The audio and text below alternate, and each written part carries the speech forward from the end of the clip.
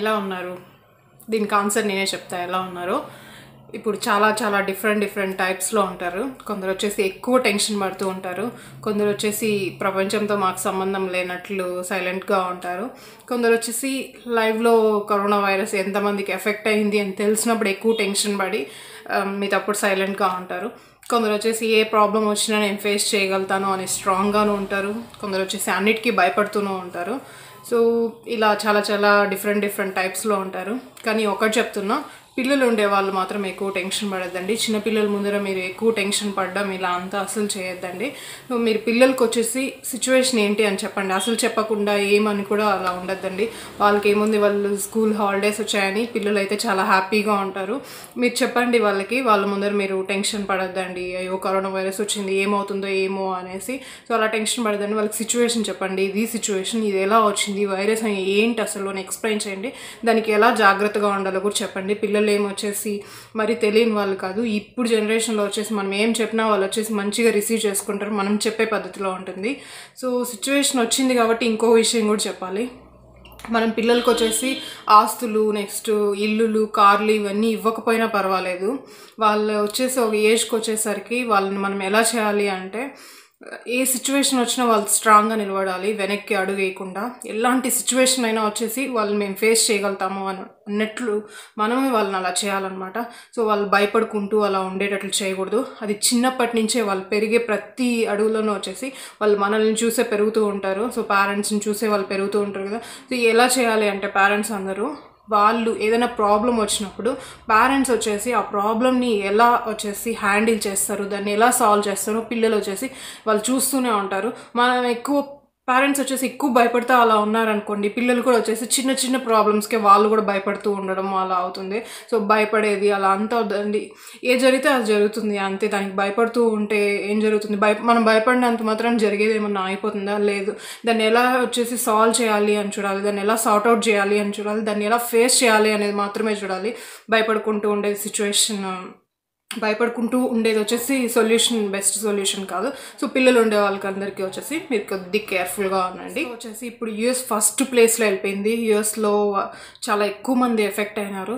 Next వచ్చేసి US తర్వాత Italy అని చూపిస్తుంది, ఇటలీ తర్వాత చైనా అని చూపిస్తుంది. నాకు తెలిసి చైనా వాళ్ళు కరెక్ట్ డేటా ఇవ్వడం లేదు. ఎందుకంటే చైనాది ఒక 1 వీక్ నుంచి సేమ్ డేటా అలానే చూపిస్తుంది, దాంట్లో ఏం చేంజ్ లేదు. మిగతా అన్ని కంట్రీస్ వచ్చేసి ఎఫెక్ట్ అయిన పీపుల్ కౌంట్ పెరుగుతూ ఉంది.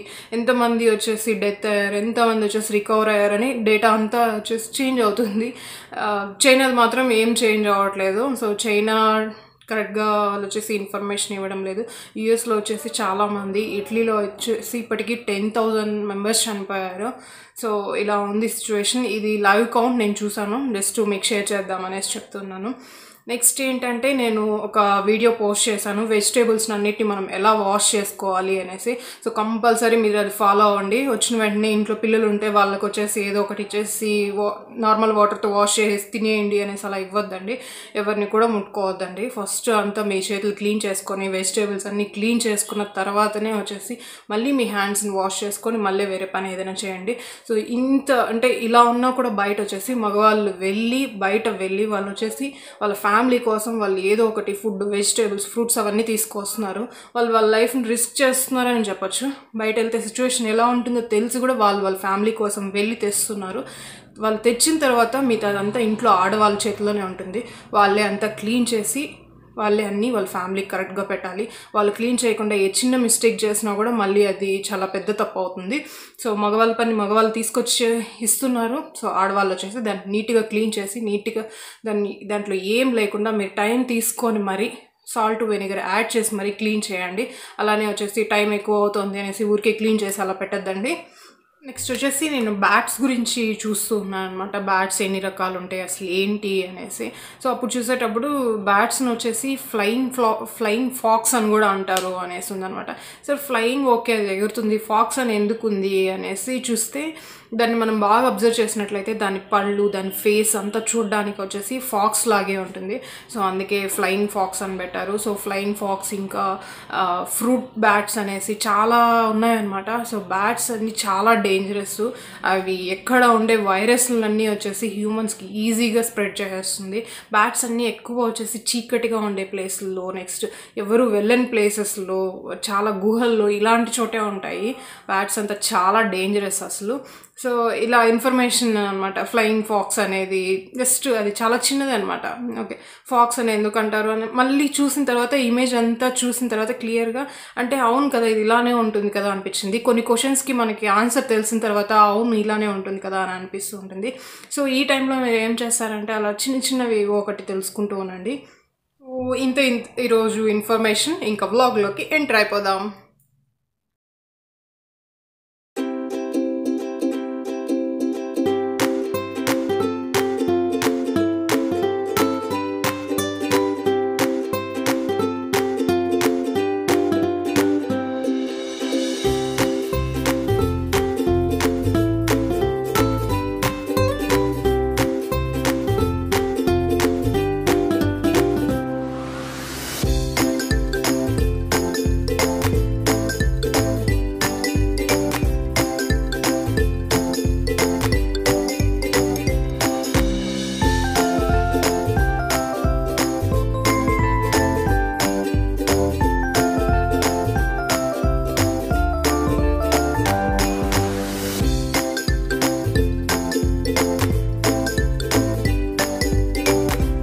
నేను ఎప్పుడు కానీ అంటే ఎర్లీ మార్నింగ్ ఏదైనా కుక్ చేసే స్టార్ట్ చేసే ముందు ప్రతిరోజు స్టవ్ క్లీన్ చేస్తాను. స్టవ్ క్లీన్ చేయకపోతే నాకు వంట చేసే ఇంట్రెస్ట్ అస్సలు రాదు. ఇంకా ఎంటీ స్టమక్తో ఉన్నప్పుడు ఈజీగా మనం 1 లీటర్ వాటర్ తాగేయచ్చు. సో మార్నింగే 1 బాటిల్ ఫినిష్ చేస్తున్నాను.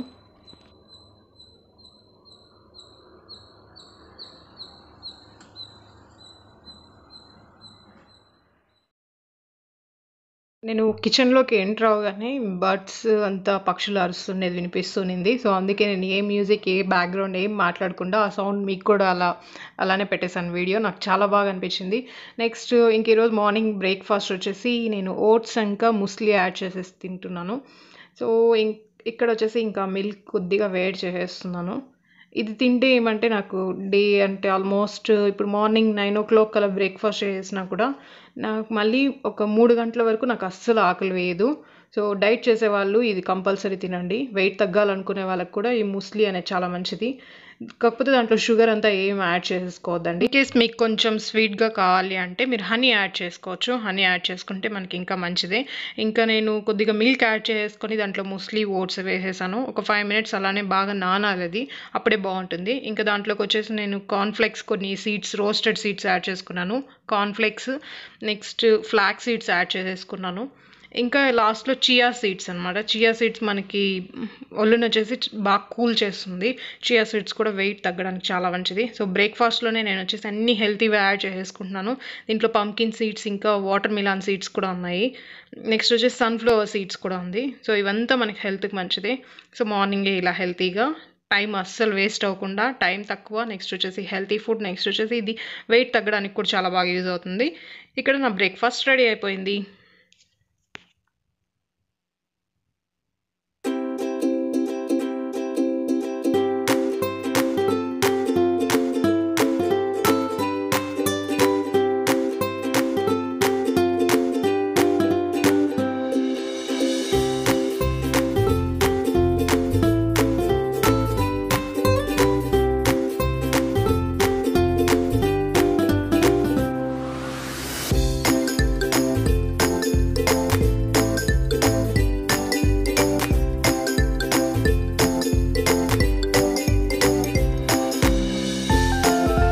బ్రేక్ఫాస్ట్ చేసిన వెంటనే నేను ఇంకా ఫాస్ట్గా వచ్చేసి లంచ్కి కూడా ప్రిపేర్ చేస్తున్నాను. అప్పుడు నాకు ఆఫ్టర్నూన్, ఈవినింగ్ ఫుల్ టైం ఫ్రీగా ఉంటుంది కదా. సో అందుకనేసి ఇప్పుడే బ్రేక్ఫాస్ట్ అయిపోయిన వెంటనే నేను లంచ్ కూడా ప్రిపేర్ చేస్తున్నాను. ఈరోజు లంచ్కి వచ్చేసి బీట్రూట్ ఫ్రై ఇంకా రసం చేస్తున్నాను. బీట్రూట్ ఫ్రై మామూలుగా నేను బీట్రూట్ని బాయిల్ చేసుకొని చేస్తాను. ఈసారి అలా కాకుండా ఫ్రై చేయాలనేసి కొద్దిగా ఆయిల్ వేసేసుకొని ప్యాన్లో నాన్ స్టిక్ ప్యాన్ తీసుకున్నాను. ఫ్రై చేయడానికి మోస్ట్లీ నాన్ స్టిక్ ప్యానే ప్రిఫర్ చేస్తాను. కొద్దిగా ఆవాలు యాడ్ చేసుకున్నాను. దాంట్లో మీరు పోపు పెట్టుకోవడానికి ఎలా వేసుకుంటారో అలా వేసుకొని, ఈసారి చిల్లీస్ తీసుకున్నాను. గ్రీన్ చిల్లీస్ కొన్ని పొడుగు కట్ చేసుకొని, దాంట్లో కరివేపాకు ఇంకా ఆనియన్స్ ఇలా చిన్న చిన్నవి కట్ చేసుకొని కొద్దిగా ఫ్రై అయిపోయిన తర్వాత దీంట్లోనే బీట్రూట్ కూడా వేస్తున్నాను. బీట్రూట్ వచ్చేసి ఎక్కువ స్వీట్గా ఉంటుంది కాబట్టి దీంట్లో కొంచెం మనం సాల్ట్ ఇంకా పొడి కొంచెం ఎక్కువ వేసుకోవాలి. కొద్దిగా స్పైసీగా ఉంటేనే తినబుద్ధి అవుతుంది. లేకపోతే వచ్చేసి ఎక్కువ స్వీట్గా ఉంటుంది. నాకు స్వీట్గా ఉంటే అస్సలు నచ్చదు. సో కొంచెం బాగా ఫ్రై చేసుకుంటున్నాను. లో ఫ్లేమ్లో పెట్టుకొని మనం ఫ్రై చేసుకోవాలి. కొద్దిసేపు మూసి పెట్టేసి మళ్ళీ మధ్య మధ్యలో మనం కలుపుకుంటూ ఉండాలి మాడిపోకుండా.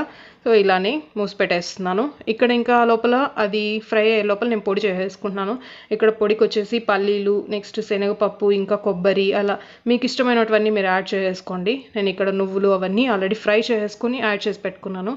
ఇక్కడ లోపల వచ్చేసి నాకు ఒక 5-10 మినిట్స్కి అంతా ఇది సాఫ్ట్ అయిపోయింది, బాగా ఫ్రై అయిపోయింది. ఇంకా దీంట్లో పొడి మిక్స్ చేసేయడమే.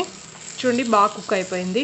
బాగా అంటే చిన్నవిగా అయిపోయాయి ముక్కలన్నీ. పీసెస్ మీరు పెద్దవిగా కట్ చేసుకున్నారనుకోండి కుక్ అవ్వడానికి చాలా టైం పడుతుంది. సో చిన్న చిన్న పీసెస్ కట్ చేసుకోండి, బాగా ఫ్రై అవుతుంది, క్రిస్పీగా ఉంటుంది.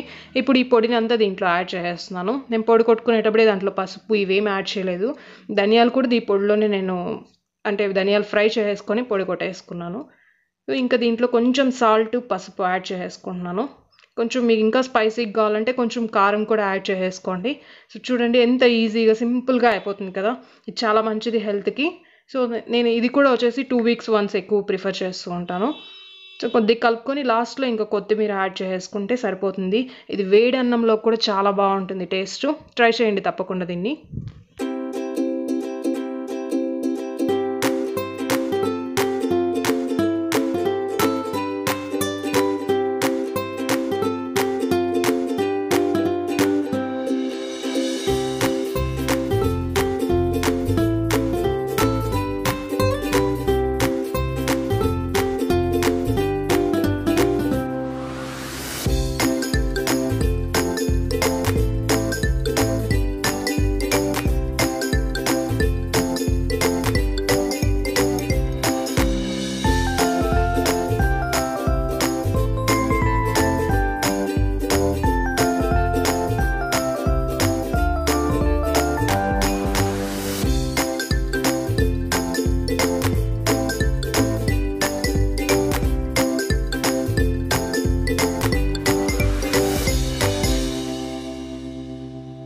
బీట్రూట్ ఫ్రై మనకి రెడీ అయిపోయింది. చూడ్డానికి చాలా బాగా ఎమ్మీగా ఉంది.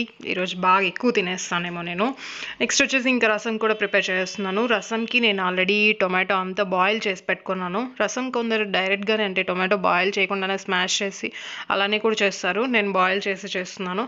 సో ఇక్కడ పెరుగు పెట్టేసుకొని కొద్దిగా ఆయిల్ యాడ్ చేసుకున్నాను, ఆవాలు కూడా యాడ్ చేసుకున్నాను. దీంట్లోనే వెల్లుల్లి కూడా యాడ్ చేసుకుంటున్నాను, కరివేపాకు. రసంకి కూడా నేను ఈరోజు గ్రీన్ చిల్లీసే యూజ్ చేశాను. సో ఇవంతా కొంచెం ఫ్రై అయినాక దీంట్లోనే పసుపు, ధనియాల పొడి కూడా వేసేయండి. ఆయిల్లో బాగా ఫ్రై చేస్తే పసుపు, ధనియాల పొడి బాగా ఫ్రై చేస్తే మంచి స్మెల్ వస్తుందన్నమాట. సో నేను అవన్నీ కూడా ఇక్కడ యాడ్ చేసేస్తున్నాను. కొద్దిసేపు ఫ్రై చేసుకొని దాంట్లో టొమాటో ఆల్రెడీ బాయిల్ చేసి పెట్టుకున్నాను కదా, దాన్ని మొత్తం స్మాష్ చేసుకున్నాను. ఆ వాటర్ని టొమాటో కూడా కొద్దిగా అలానే యాడ్ చేసేస్తున్నాను, మొత్తం తీసేయకుండా. సో ఇప్పుడు ఇదంతా బాగా బాయిల్ అయిపోవాలన్నమాట. ఈ వాటర్ అంతా ఎక్కువ బాయిల్ అయిపోయిన తర్వాత ఒక 5-10 మినిట్స్ పడుతుంది ఇది బాయిల్ అవ్వడానికి.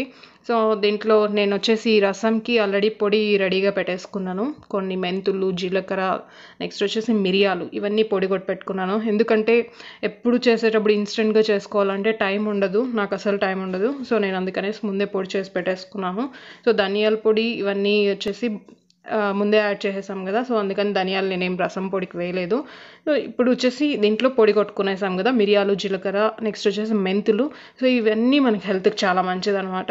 సో రసం వచ్చేసి మనం 2 days వన్స్ తిన్నా కూడా ఏం తప్పేం లేదు, అది మంచిదే మనకి హెల్త్కి, బాగా డైజెస్ట్ అవుతుంది. సో ఇంకా నేను పొడిని 1 స్పూన్ దీంట్లో యాడ్ చేస్తున్నాను. ఇలా ఒక పొంగు రాగానే కొంచెం పొంగు వస్తూనే మనం ఆఫ్ చేస్తే సరిపోతుంది. రసం ఎక్కువ బాయిల్ అవ్వాల్సిన అవసరం లేదు. ఎక్కువ అంటే మరీ కూర ఉడికినట్లు అలా ఉడకాల్సిన అవసరం లేదు. ఇంకా రసం అంటే నాకు దీంట్లో కొత్తిమీర ఉంటేనే చాలా మంచి టేస్ట్ అనిపిస్తుంది అనమాట. సో కొత్తిమీర లేకపోతే నాకు రసం అస్సలు నచ్చదు. నేను ఎప్పుడైనా కూడా కొత్తిమీర కొన్న రోజే నేను రసం చేస్తూ ఉంటాను, లేకపోతే ఆ 2 డేస్లో చేస్తుంటాను. కొత్తిమీర ఫ్లేవర్ చాలా బాగుంటుంది. సో అంటే కొన్నప్పుడు బాగా ఫ్రెష్గా ఉన్నప్పుడు కనుక మనం రసం చేసుకొని దాంట్లో కొత్తిమీర యాడ్ చేసుకుంటే టేస్ట్ సూపర్గా ఉంటుంది. స్మెల్ కూడా చాలా బాగా వస్తుంది. ఏం లేకపోయినా మనం ఉత్త రసం ఉన్నా కూడా తినేయచ్చు అనమాట, అంత మంచి టేస్ట్ ఉంటుంది.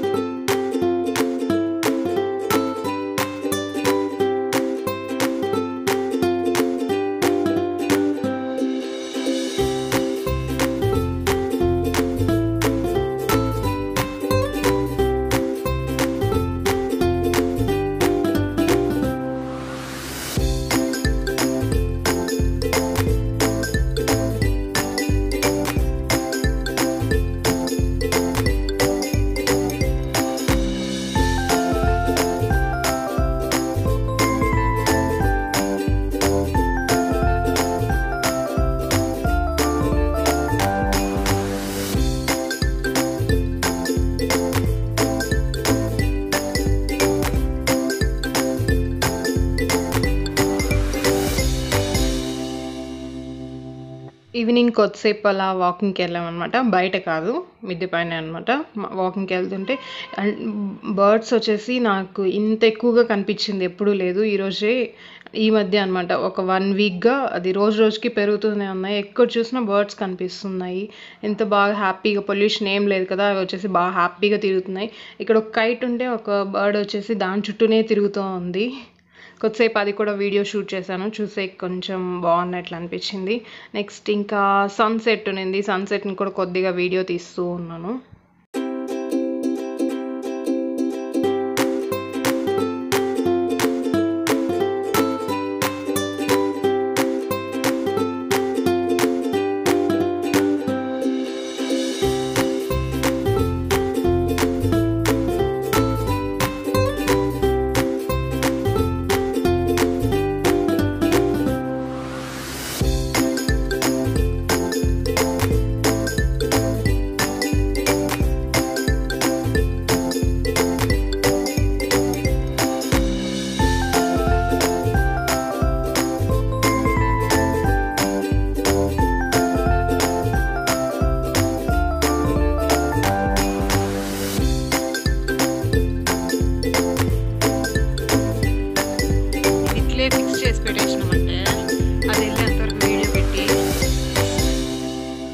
హలో, సో ఆఫ్టర్నూన్ లంచ్ ఫుల్గా అయిపోయింది. సో బాగా రెస్ట్ తీసుకున్నాను. నెక్స్ట్ వచ్చేసి నేను ఈరోజు హెయిర్ స్పా వచ్చేసి చేసుకున్నాను ఇంట్లోనే. సో హెయిర్ స్పా వీడియో కూడా దీంట్లో యాడ్ చేస్తే ఏమవుతుందంటే చాలా ఎక్కువ లెంతీగా అయిపోతుంది. సో మీరు కాన్సన్ట్రేట్ చేయలేరు, ప్లస్ చూడలేరు కూడా క్లియర్గా మొత్తం. అందుకే హెయిర్ స్పా చేసుకునేది మాత్రం సపరేట్ వీడియో పెట్టాను అనమాట. అది సపరేట్గా ఉంది. నాకైతే చాలా బాగుంది. 4 స్టెప్స్ చేసుకోవాలి, మనకి హెయిర్ చాలా బాగుంటుంది. మనం అట్లీస్ట్ 2 వీక్స్ వన్స్ లేదా మంత్లీ వన్స్ మనకు ఫ్రీగా ఉన్నప్పుడు అంతా చేసుకొని మన హెయిర్ని మనం నీట్గా పెట్టుకోవచ్చు. నేను ఈరోజు చేశాను, నాకు బాగా డిఫరెన్స్ కనిపిస్తుంది. చాలా రోజులు అయింది చేసి. సో చాలా రోజుల తర్వాత ఆల్మోస్ట్ 1.5 months అలా అవుతుంది. ఇప్పుడు మళ్ళీ కొద్దిగా క్లీన్గా పెట్టుకున్నాను హెయిర్ని. సో బాగుంది. నెక్స్ట్ ఇంకొకటి ఏంటంటే నేను వచ్చేసి ఈ పౌడర్ యూస్ చేస్తున్నాను అనమాట. సో ఇదేంటి అంటే దీంట్లో చాలా ఉంటాయన్నమాట. అంటే అన్నీ మనకు తెలిసినట్టువే. Wheat grass powder, next మురంగి leaves powder, మునగాకు ఉంటుంది కదా, ఆకును వచ్చేసి వాళ్ళు డ్రై చేసి దాన్ని పౌడర్ లాగా చేసింది. నెక్స్ట్ కర్రీ లీవ్స్, కరివేపాకు, barley grass powder, next black salt, fennel powder వచ్చేసి ఇది మెంతులు పొడి అనమాట. సో అదంతా దీంట్లో మిక్స్ అయి ఉంటుంది. దీన్ని జస్ట్ కొంచెం తీసుకొని మనం వాటర్లో మిక్స్ చేసుకొని తాగేస్తే మన బాడీని వచ్చేసి ఫుల్ డిటాక్సిఫైయింగ్ చేస్తుంది. నెక్స్ట్ మెయిన్ది ఇప్పుడు మనకు కావాల్సింది వచ్చేసి ఇమ్యూనిటీ బిల్డర్. సో అంటే 1 డే తాగితే ఇమ్యూనిటీ వచ్చేస్తుంది, ఇమ్యూనిటీ బిల్డర్ అయిపోతారు అలా అంతా కాదు.